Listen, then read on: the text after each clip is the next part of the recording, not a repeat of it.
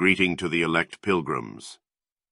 Peter, an apostle of Jesus Christ, to the pilgrims of the dispersion in Pontus, Galatia, Cappadocia, Asia, and Bithynia, elect according to the foreknowledge of God the Father, in sanctification of the Spirit, for obedience and sprinkling of the blood of Jesus Christ. Grace to you and peace be multiplied. A heavenly inheritance. Blessed be the God and Father of our Lord Jesus Christ, who according to his abundant mercy has begotten us again to a living hope through the resurrection of Jesus Christ from the dead, to an inheritance incorruptible and undefiled, and that does not fade away, reserved in heaven for you, who are kept by the power of God through faith for salvation, ready to be revealed in the last time. In this you greatly rejoice, though now for a little while, if need be, you have been grieved by various trials, that the genuineness of your faith, being much more precious than gold that perishes, though it is tested by fire, may be found to praise, honor, and glory at the revelation of Jesus Christ, whom having not seen you love. Though now you do not see him, yet believing, you rejoice with joy inexpressible and full of glory, receiving the end of your faith, the salvation of your souls. Of this salvation the prophets have inquired and searched carefully, who prophesied of the grace that would come to you, searching what manner of time the Spirit of Christ who was in them was indicating when he testified beforehand the sufferings of Christ and the glories that would follow. To them it was revealed that, not to themselves, but to us, they were ministering the things which now have been reported to you through those who have preached the gospel to you by the Holy Spirit sent from heaven, things which angels desire to look into, living before God our Father. Therefore gird up the loins of your mind, be sober, and rest your hope fully upon the grace that is to be brought to you at the revelation of Jesus Christ. As obedient children, not conforming yourselves to the former lusts, as in your ignorance, but as he who called you is holy, you also be holy in all your conduct, because it is written, Be holy, for I am holy. And if you call on the Father, who without partiality judges according to each one's work, conduct yourselves throughout the time of your stay here in fear, knowing that you were not redeemed with corruptible things like silver or gold, from your aimless conduct received by tradition from your fathers, but with the precious blood of Christ, as of a lamb without blemish and without spot. He indeed was foreordained before the foundation of the world, but was manifest in these last times for you, who through him believe in God, who raised him from the dead and gave him glory, so that your faith and hope are in God. The enduring word, since you have purified your souls in obeying the truth through the Spirit in sincere love of the brethren, love one another fervently with a pure heart, having been born again, not of corruptible seed, but incorruptible, through the word of God which lives and abides forever, because all flesh is as grass, and all the glory of man as the flower of the grass. The grass withers, and its flower falls away, but the word of the Lord endures forever. Now this is the word which by the gospel was preached to you, our inheritance through Christ's blood. Therefore, laying aside all malice, all deceit, hypocrisy, envy, and all evil speaking as newborn babes, desire the pure milk of the word, that you may grow thereby, if indeed you have tasted that the Lord is gracious. The chosen stone and his chosen people, coming to him as to a living stone, rejected indeed by men, but chosen by God and precious, you also, as living stones, are being built up a spiritual house, a holy priesthood, to offer up spiritual sacrifices acceptable to God through Jesus Christ. Therefore it is also contained in the Scripture, Behold, I lay in Zion a chief cornerstone, elect precious, and he who believes on him will by no means be put to shame. Therefore to you who believe he is precious. But to those who are disobedient, the stone which the builders rejected has become the chief cornerstone, and a stone of stumbling and a rock of offense. They stumble, being disobedient to the word to which they also were appointed. But you are a chosen generation, a royal priesthood, a holy nation, his own special people, that you may proclaim the praises of him who called you out of darkness into his marvelous light, who once were not a people, but are now the people of God, who had not obtained mercy, but now have obtained mercy, living before the world. Beloved, I beg you as sojourners and pilgrims, abstain from fleshly lusts which war against the soul, having your conduct honorable among the Gentiles, that when they speak against you as evildoers, they may, by your good works which they observe, glorify God in the day of visitation. Submission to government. Therefore submit yourselves to every ordinance of man for the Lord's sake, whether to the king as supreme or to governors, as to those who are sent by him for the punishment of evildoers, and for the praise of those who do good. For this is the will of God, that by doing good you may put to silence the ignorance of foolish men, as free, yet not using liberty as a cloak for vice, but as bondservants of God. Honor all people, love the brotherhood, fear God, honor the king. Submission to masters. Servants, be submissive to your masters with all fear, not only to the good and gentle, but also to the harsh. For this is commendable, if because of conscience toward God one endures grief, suffering wrongfully. For what credit is it if, when you are beaten for your faults, you take it patiently? But when you do good and suffer, if you take it patiently, this is commendable before God. For to this you were called, because Christ also suffered for us, leaving us an example, that you should follow his steps, who committed no sin, nor was deceit found in his mouth, who, when he was reviled, did not revile in return.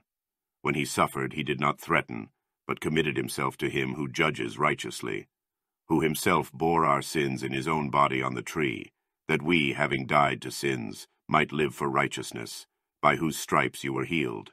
For you were like sheep going astray, but have now returned to the shepherd and overseer of your souls. Submission to husbands. Wives likewise be submissive to your own husbands, that even if some do not obey the word, they without a word may be won by the conduct of their wives, when they observe your chaste conduct accompanied by fear. Do not let your adornment be merely outward, arranging the hair, wearing gold, or putting on fine apparel. Rather let it be the hidden person of the heart, with the incorruptible beauty of a gentle and quiet spirit, which is very precious in the sight of God.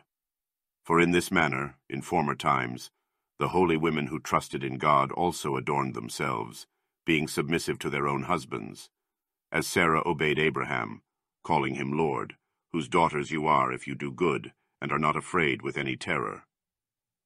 A word to husbands. Husbands likewise dwell with them with understanding, giving honor to the wife, as to the weaker vessel, and as being heirs together of the grace of life, that your prayers may not be hindered. Called to blessing. Finally, all of you be of one mind, having compassion for one another.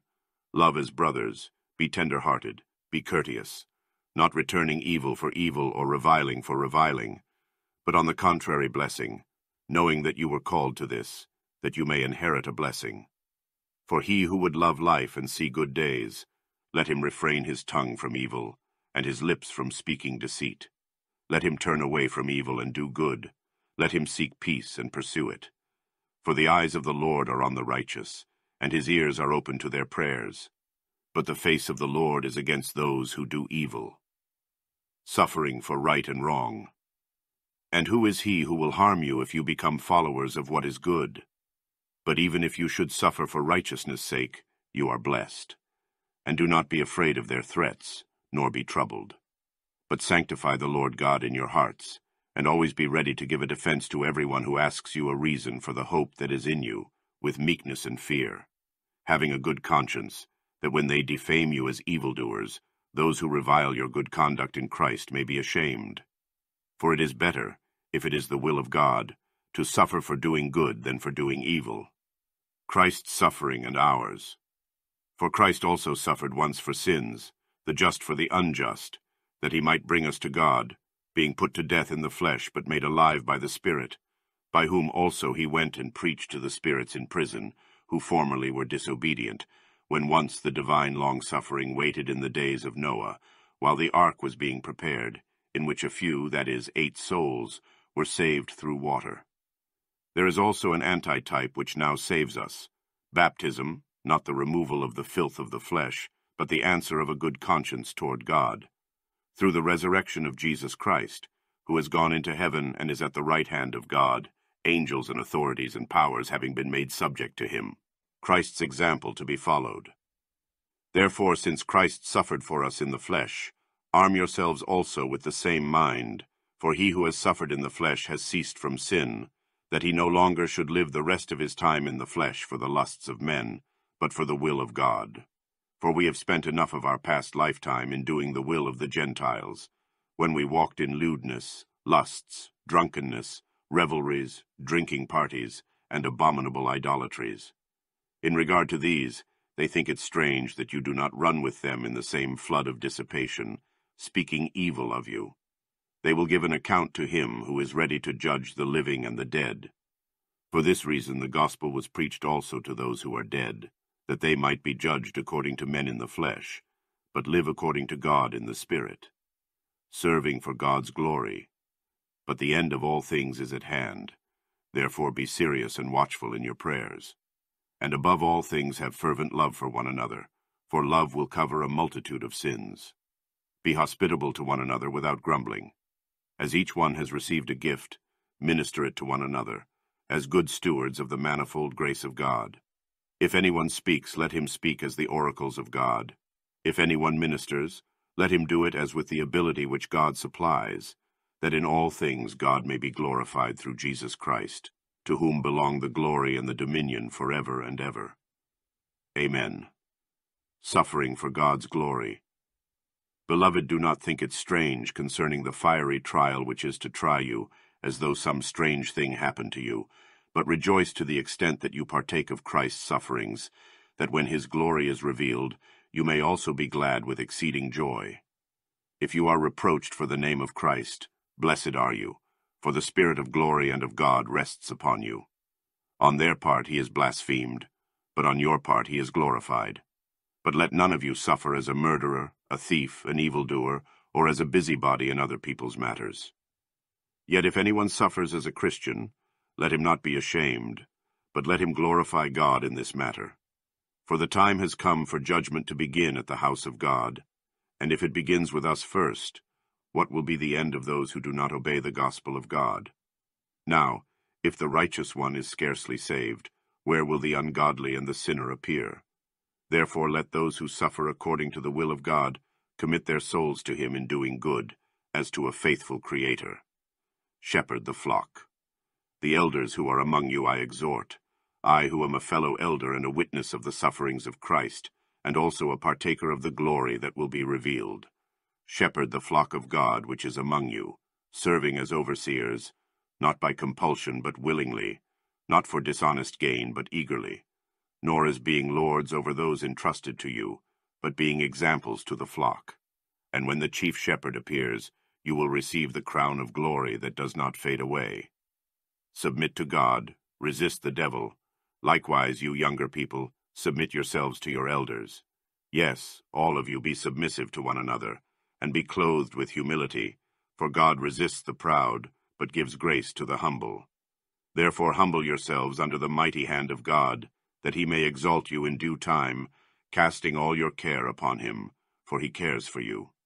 Be sober, be vigilant, because your adversary the devil walks about like a roaring lion, seeking whom he may devour. Resist him, steadfast in the faith, knowing that the same sufferings are experienced by your brotherhood in the world. But may the God of all grace, who called us to his eternal glory by Christ Jesus, after you have suffered a while, perfect, establish, strengthen, and settle you. To him be the glory and the dominion forever and ever. Amen. Farewell and peace.